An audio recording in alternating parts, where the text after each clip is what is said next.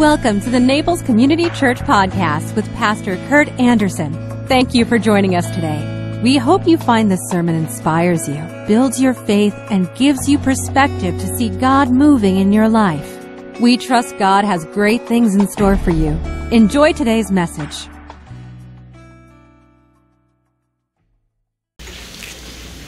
Our text this morning comes from the Gospel of John, the 11th chapter, story of Lazarus. And as we looked at the text last week, it was from the 10th chapter. And because the denominational authorities in Jerusalem believed that Jesus was claiming to be God, which he was, they tried to kill him. So Jesus and the disciples left. They went down toward the Jordan River from Jerusalem. They went to the far side, and there they hung out to await what to do next. Hear the word of God as it comes to us from the 11th chapter of John. Lazarus was sick. He lived in Bethany with his sisters, Martha and Mary. This is the Mary who later poured expensive perfume on the Lord's feet and wiped them with her hair. Her brother Lazarus was sick. So the two sisters sent a message to Jesus telling him, "Lord, your dear friend is very sick." But when Jesus heard about it, he said, "Lazarus' sickness will not end in death. No, it happened for the glory of God, so that the Son of Man will receive glory from this." So although Jesus loved Martha, Mary, and Lazarus, he stayed where he was for the next 2 days. Finally, he said to the disciples, "Let's go back to Judea." But the disciples objected. "Rabbi," they said, "only a few days ago the people in Judea were trying to stone you. Are you going there again?" Jesus replied, "There are 12 hours of daylight every day. During the day, people can walk safely. They can see because they have the light of this world. But at night, there's danger of stumbling because they have no light." And he said, "Our friend Lazarus has fallen asleep, but now I will go wake him up." The disciples said, "Lord, if he is sleeping, he will soon get better." They thought Jesus meant Lazarus was simply sleeping, but Jesus meant Lazarus had died. So he told them plainly, "Lazarus is dead. And for your sakes, I'm glad I wasn't there, for now you will really believe. Come, let's go see him." Thomas, nicknamed the Twin, said to his fellow disciples, "Let's go too and die with Jesus." When Jesus arrived at Bethany, he was told that Lazarus had already been in the grave for 4 days. Bethany was only a few miles down the road from Jerusalem, and many of the people had come to console Martha and Mary in their loss. When Martha got word that Jesus was coming, she went out to meet him. Mary stayed in the house. Martha said to Jesus, "Lord, if only you had been here, my brother would not have died. But even now I know God will give you whatever you ask." And Jesus told her, "Your brother will rise again." "Yes," Martha said, "he will rise when everyone else rises at the last day." Jesus told her, "I am the resurrection and the life. Anyone who believes in me, even when he dies, yet will he live. Everyone who lives and believes in me will never die. Do you believe this, Martha?" "Yes, Lord," she said, "I have always believed you are the Messiah, the Son of God, the one who has come into the world." Then she returned to Mary. She called Mary aside from the mourners and told her, "The teacher is here and wants to see you." So Mary immediately went to him. She had stayed outside the village at the place where Martha met him. When the people who were at the house consoling Mary saw her leave so hastily, they assumed she was going to Lazarus' grave to weep. So they followed her there. When Mary arrived and saw Jesus, she fell at his feet and said, "Lord, if only you had been here, my brother wouldn't have died." When Jesus saw her weeping and saw the other people wailing with her, a deep anger welled up within, and he was deeply troubled. " 'Where have you put him?' he asked them. They told him, 'Lord, come and see.' Then Jesus wept. The people who were standing nearby said, "See how much he loved them." But some said, "This man healed the blind. Couldn't he have kept Lazarus from dying?" Jesus was still angry as he arrived at the tomb, a cave with a stone rolled across its entrance. "Roll the stone aside," Jesus told them. But Martha, the dead man's sister, protested, "Lord, he's been in there for 4 days. The smell will be terrible." And Jesus responded, "Didn't I tell you you would see God's glory if you believe?" So they rolled the stone aside. Jesus looked up to heaven, said, "Father, thank you for hearing me. You always hear me. But I said it out loud for the sake of all these people standing here so that they will believe you sent me." Then Jesus shouted, "Lazarus, come out!" And the dead man came out, his hands and feet bound in grave clothes, his face wrapped in a headcloth. Jesus told them, "Unwrap him and let him go."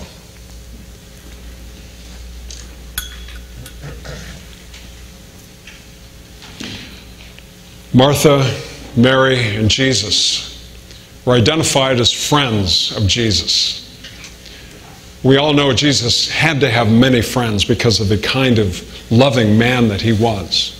But these three in particular were those with whom Jesus stayed. Whenever he went to Jerusalem, he stayed with Martha, Mary, and Lazarus. So the four of them had to have a deep relationship with one another. And Bethany, just outside of Jerusalem, was easy access for Jesus to go to the temple whenever he was visiting Jerusalem. One time when Jesus was there, as is recorded in the Gospel of Luke, Martha, who was so very meticulous about everything, so concerned with making sure everything was just so in the house, that the food was done just right, that the place settings were just so. I mean, not that any of us are any of this kind of person at all, but Martha was meticulous, concerned about all of those operational details. Well, she complained to Jesus because Jesus was there and was teaching in the house. And Mary was sitting next to him, listening to him. Martha came up and said, "I don't think it's fair. Why should I have to do all the work and she's sitting here listening to you all this time?" And Jesus reminded Martha, what she is doing is the necessary thing. What she is doing is all that is really needed. Well, personalities don't change. And so this time when Jesus comes again to Jerusalem and he's on his way back up to Bethany, he does so after this delay, finds out that Lazarus, this dear friend of his, has died. But he delays. He pauses. The messengers come to him, they tell him, and he waits for 2 more days. And then after 2 days, he goes up. And as he does, Thomas, who was one with a bit of an attitude, says, "Okay, we'll go. We'll go die with him." A little sarcasm to throw in. It wasn't until later in John that Thomas had his eyes open. But then he arrives in Bethany. Mary comes out and in essence is scolding him. She goes out to meet him on his way. Says, "Well, Jesus, if you had been here, this wouldn't have happened. You're not being responsible, Jesus. This is your friend. And you didn't come when we expected you to come."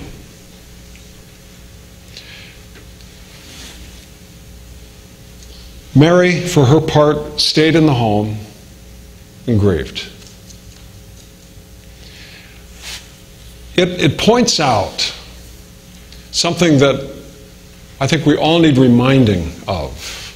And that is, yes, we do all of these instrumental things in life. We do all the things that we have to do. We do all of the stuff of daily life. And after a period of time, we can become obsessive about those things and think that somehow life is not okay if we don't have this done. We've got to get up to Costco to get the tank filled. We're out of orange juice. We've got to swing by Publix. We've got to do these things. We've got to get all these things done. And the reality is we can fill our days with all of these operational necessities. And then comes church on Sunday morning. And if all of our lives are full of those operational thoughts, we can sit in church and think about whether or not the roast in the oven is going to overcook. We can think about the neighbors that are coming over at 1 o'clock and if we're going to have the house ready. We can fail to hear God speak. So this is why Jesus said to Mary, Mary has done that which is needful. Needful. Presumably that means the other stuff is good to do, nice to do, but not necessary to do. And if we are overly obsessed with the operational details of life, all of which gives us the illusion of control, we might miss something essential. And then we might become a little bit like Thomas, become a complainer. Become somebody who meets Jesus, meets matters of deep spiritual import with criticism or a critical spirit. We may not hear. So Jesus comes back with his disciples. And he knows what's happened. He knows what's going on. Nothing is beyond his perception in this whole situation. He meets Mary. And he assures Mary, assures her that Lazarus will rise. And then she responds theologically, well, I know in the last day it'll happen. And how important it is for us to not respond to personal hardship, difficulty, particularly loss, with religious platitudes. She may have thought that Jesus was responding with a religious platitude when he was speaking directly to her and her situation. It's not a matter of, oh, I'm sorry for your loss. Well, he's in a better place now. And we will all join him one day. Yes, that's all true. But Jesus is speaking to the reality and the depths of what she really is longing for. And what she's really longing for is reunion. That she be reunited. That this breach that has occurred in her heart and her life might be healed. The breach is within her. And she's longing for healing, and Jesus gives her the healing words that she needs. And she believes, Lord, I know you're the Son of God. I know you're the one. You are the Messiah. She believes, but perhaps wonders still. So why weren't you here, Jesus? Why did you wait? Why weren't you here?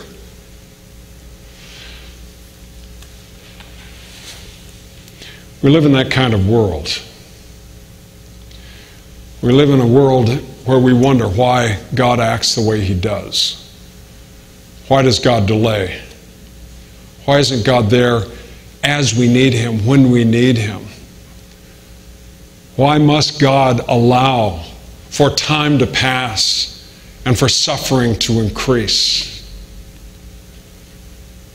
Martha was asking the deep and profound question that we all grapple with when we're encountering the realities of loss in life. Because we all ask why.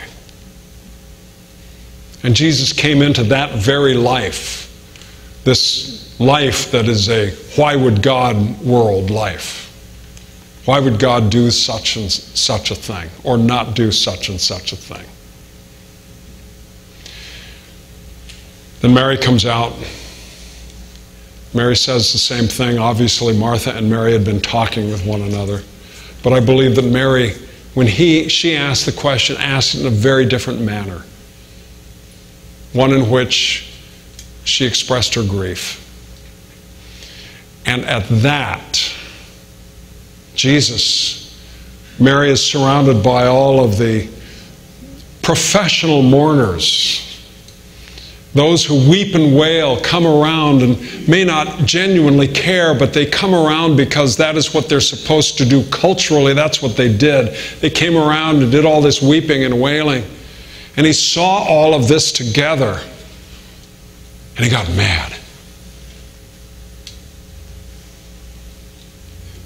And then he wept. Shortest verse in the Bible. And Jesus wept.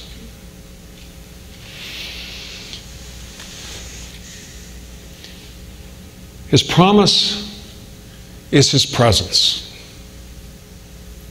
When Jesus makes this declaration, when he says to them, to Martha and to Mary and to all who are there gathered, when he says, I am the resurrection and the life. He who lives and believes in me will never die. We don't know what that means. What we know is that in the place of death, Christ offers himself. In the place of loss, he is there. In the places where the breaches have occurred in our lives and where the most difficult forms of doubt and loss of hope enter in, he is there. Because he knows our life. He knows how fragile we are. So he offers his presence. And that we're going to go through this life and we're going to have hardships. But his message to us is in the final analysis, in the final moment, he will succeed. He will be victorious. He will bring life out of the reality of death. 2005, I went through prostate cancer surgery and came out of that, and I thought, okay, I'm going to beat all the odds. I'm going to be tough. I'm going to, I'm an athlete and all that sort of thing. So I pushed myself. On Thursday, I had the surgery. Sunday, of course, I was out, but the following Sunday, I was in the pulpit. Because I was going to show this lousy disease. I remember so well standing up over at First Presbyterian Church, standing there on the platform, and almost fainting. And all kinds of other things that are attendant to having such a surgery. Fought it for the better part of 2 years. Fight it still. This body that our Lord knows, each of us, it's fragile, begins to break down. Things happen. A woman in my church in California came to me. She had been through a double mastectomy. Came to me afterwards and she said, Pastor, I don't know what's happening. She said, I used to worry about gaining 2 pounds. And now I'm just skin and bones. My body is all marked up. I've got drain holes. I just don't know what's happening. I used to be so vibrant and alive. I used to run track. Now I can barely walk. And Jesus says, I am the resurrection and the life. Believe in me, and death will be conquered. Believe in me, and you will not know the harshest realities of being forsaken in that moment of loss, being left alone. I wonder. So when the stone rolled away and the aromas of putrefaction poured out, and people turned their head, and when Lazarus came out, pulling off the grave clothes and undoing the wrappings around his head, I wonder if he thought he was in heaven. I wonder if he thought, because he came forth out of the darkness into the light and he saw there Jesus, I wonder if he thought at that moment that that was his resurrection. And the promise of Jesus is to all of us is that when we pass through that dark cavern, when the stone is rolled away and we emerge and we see that figure in the light, that's Jesus. That's our Lord welcoming us home. That is the promise of the one who came to us, who gave all for us, sacrificed his life so that we might have life abundant and life everlasting. He is with us. And all of the stuff of this life that gets in the way, we just remember the things that are most important and focus on them. You bow with me in prayer.